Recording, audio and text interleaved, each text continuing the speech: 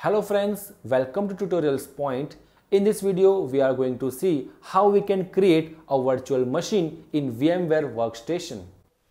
In this video, I'd like to talk about creating a virtual machine using a VMware Workstation. And from the main interface of the VMware Workstation, one of the options called Create a New Virtual Machine. So just click on this option. Now let's pull up a wizard. It's going to take me through a multiple steps. Have the option to do typical or custom.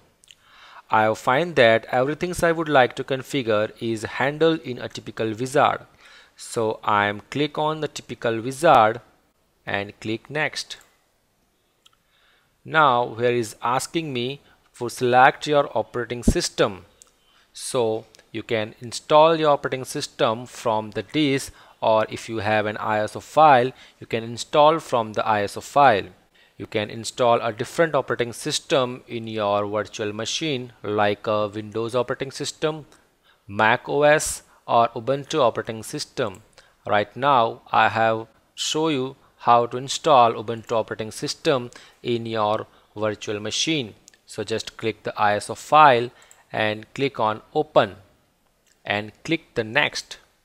Here I have to give some personal information like my full name, username, password and confirm password. So and click on the next. Here I have to give a virtual machine name. I'll give it to Ubuntu 64-bit and the location is a C users user documents virtual machine Ubuntu 64-bit. Maybe in your system it will be give you a different location. Just put as it is and click next. The path, see this is already exist, so I am just changing the path.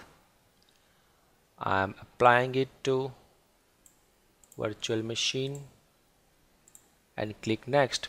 Here we have to specify the size of the hard disk. The virtual machine hard disk is stored as one of or more file on the host computer. By default it's a 20 GB. I make it to 60 GB. Just click on the next.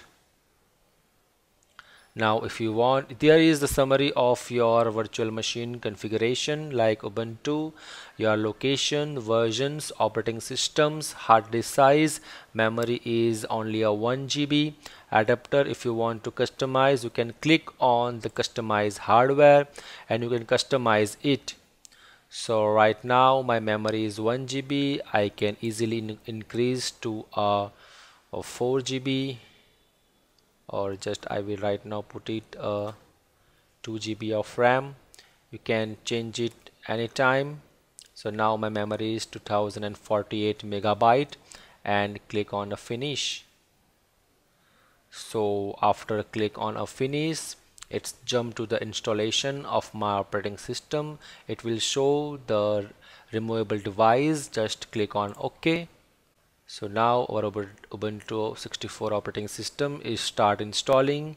As you can see that this is a virtual machine that install a different operating system, and we already have Windows 10 as our main operating system. Now just for the maximize of this view, here you can see the option enter full screen mode. Click on it. So you are now in a full screen mode. It's verifying the installation configuration. Welcome to Ubuntu.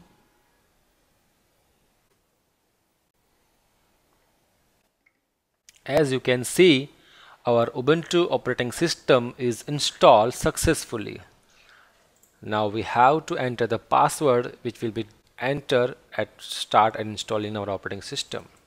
So we're done installing a virtual machine, and in that virtual machine we install the operating system successfully. So as you can see there, right now we are not able to connect to the internet because we have to set a network environment. So in our next video we are going to see the setup network environment using a VMware Workstation. Thank you for watching.